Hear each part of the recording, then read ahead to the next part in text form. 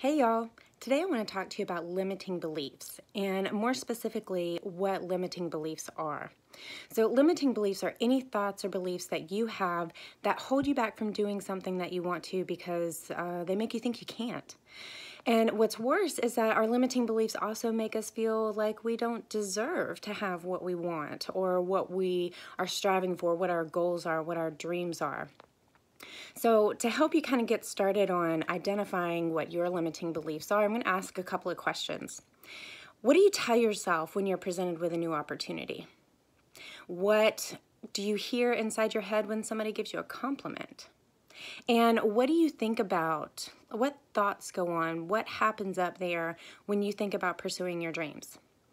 Anything negative that comes to the surface when you're answering any of these questions, those are limiting beliefs. For me, there were always things like you're not good enough, a lot of feelings of not being worthy of achieving whatever I wanted to achieve.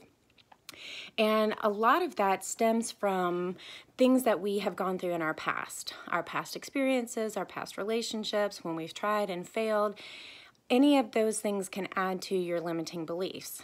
The killer thing, though, is that we allow those limiting beliefs to determine what we can achieve, what we can do, what we decide we're going to set our mind to. So it's really important that you reach a point where you can identify what those limiting beliefs are. Like seriously, take some time inside your own head and think about what comes up when you look in the mirror. What comes up when you're presented with a job opportunity, or when you look for a job. When you're looking at a job description, something that they've posted for a new job somewhere, what comes up in your mind? Do you look through that list of qualifications and go, oh, well, I can't do that? Stop doing that. Your value and your self-worth has a lot to do with what's going on inside your head, and a lot to do with what those limiting beliefs are.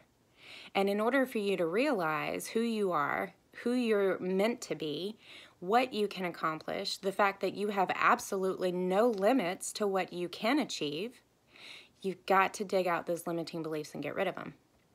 So in the next video, we are going to talk about ways that you can really dig in and identify what those are and how you can get rid of them. See you next time.